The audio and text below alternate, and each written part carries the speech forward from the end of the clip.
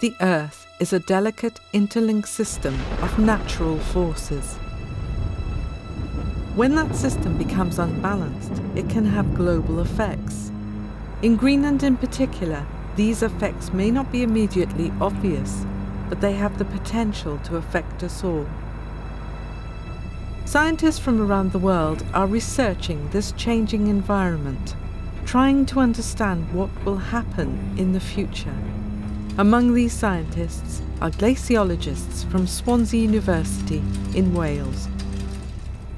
It's interesting, there's actually been surprisingly little work in Greenland as a whole. A lot of work's been done in Antarctica, and then a bit in Greenland, and then suddenly people realised that Greenland's actually the place that's changing most rapidly.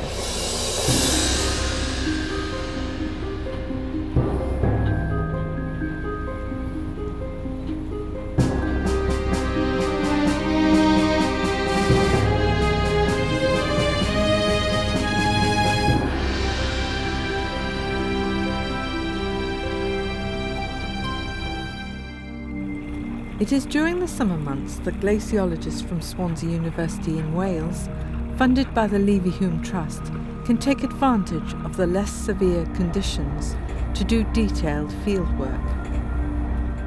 Project leader is world expert Professor Tavy Murray. Our project's called GLIMPS, and we're trying to understand the overall stability of the Greenland ice sheet. So what we really want to know is how much water Greenland's going to contribute to sea level in the future. Over the past 2 decades, scientists from around the world have been monitoring the Greenland ice sheet. They have observed that the ice sheet is thinning and losing mass at what appears to be an unprecedented rate. Simply put, the warmer temperatures over the past few decades are causing the ice sheet to shrink faster than the winter snows are replenishing it. What happens is snow falls in the centre of Greenland and it's transported slowly outwards to the edges. Part of it melts and runs off. Other parts are discharged through tidewater glaciers as icebergs.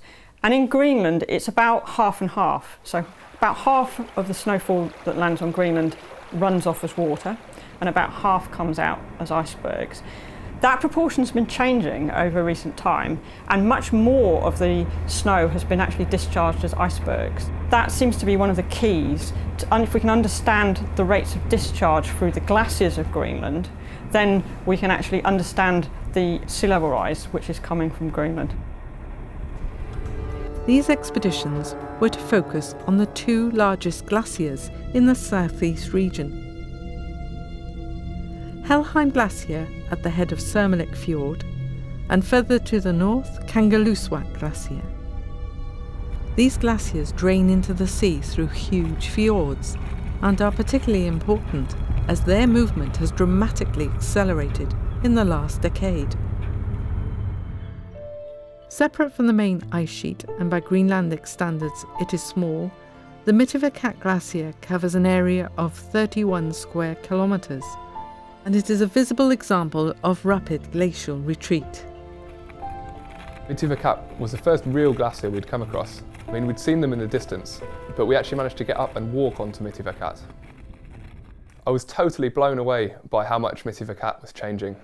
Even day to day, you could see the water physically running off the glacier. The ice was just melting in front of your eyes, and there are huge water channels that run all the way down the glacier. Some of these had formed 3 new waterfalls, which had formed over just a couple of weeks as the ice had melted back and exposed them. And that really showed just how quickly this glacier was changing. The glacier was being melted away by the temperature, and on the warmest days, the glacier was losing up to 10 centimetres in thickness all over the glacier, and that was just running off over the waterfalls and into the sea. Although Mitivakat is just one small glacier, a similar pattern of continued melting and retreat is seen in small glaciers around most of Greenland. More importantly, the huge Greenland ice sheet is also retreating and thinning across most sectors, partly through increased melting and partly through increased iceberg calving. Very occasionally, everything comes together and spectacular events occur. Tim James and his cameras, still waiting above the calving front of Leverhulme Glacier, were in the right place at the right time. Calving is basically when a piece of ice falls off the front of a glacier that terminates either in a lake or in the sea. A calving event can be really just a small piece of ice, or it can be a piece of ice the size of a house, or in the case of the calving event that we witnessed this summer, it was 4 kilometers wide, 800 meters high, and about 300 meters deep, and it's more like the size of a small city. It was really pretty amazing. The noise was phenomenal. So when we heard this really loud banging shooting down the fjord, we knew we had to get the cameras rolling.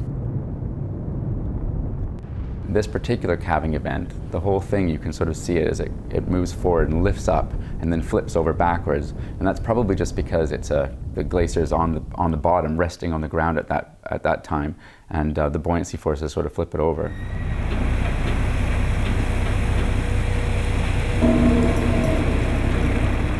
As this field trip came to an end, the team were reminded that they were in a part of the world that sees extremes of weather.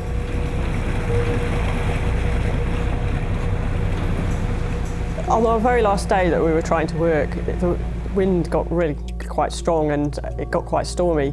And the captain of our boat, Siggy, he's never said stop working before. He's always done exactly what we want to do. We were trying to take measurements over the back, and he started looking a bit concerned and sort of walking around the boat quite fast, and eventually we had to give up. We had an iceberg that looked really small, and as it raised in the wave, it would just rear up and this huge iceberg would appear. And it really was quite interesting, shall we say. It was really windy. It was blowing the icebergs all around the place, and we were getting blown around in the boat as well, so there was a lot of movement. And I got up on deck with the camera, and it was really quite incredible, but also scary. You really felt a sense of nature that we were a very small boat alone at sea, but at the time it was a sort of mixture of trying to keep my stomach down and trust the captain that he would be able to get us through. It's an Icelandic load, that's causing all this trouble, and I think the Greenlanders say Nagaya to this wind system, and it's blowing all along the shore, bringing huge swell. The icebergs in the fjord are just blowing around everywhere, and just kind of a tiny thing in the middle of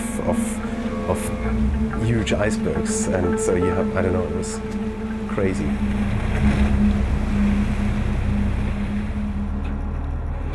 I think those field seasons were really successful.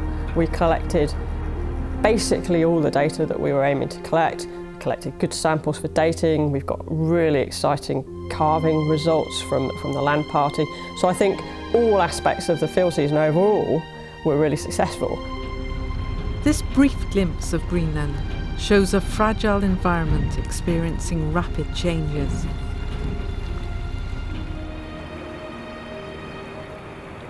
The small glaciers are almost all shrinking, and the huge Greenland ice sheet is losing billions of tons of ice every year. Greenland's ice really is disappearing. We have already learnt a lot, but it is imperative that scientists continue to unlock the secrets of the ice. Greenland may seem remote, but changes here are already affecting us all.